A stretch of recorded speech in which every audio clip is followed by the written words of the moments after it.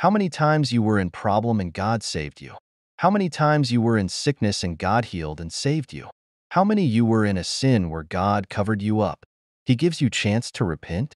Do you remember his love to you? David against Goliath included God in his war. He said, "By the name of God of the armies, he will deliver you to my hands." He did not think about that giant's strength. David looked at God's strength and his almighty. You do the same in your life situations. Say, God is exist. He will work.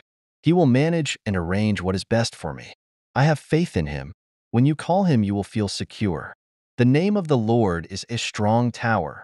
The righteous run into it, and he is safe.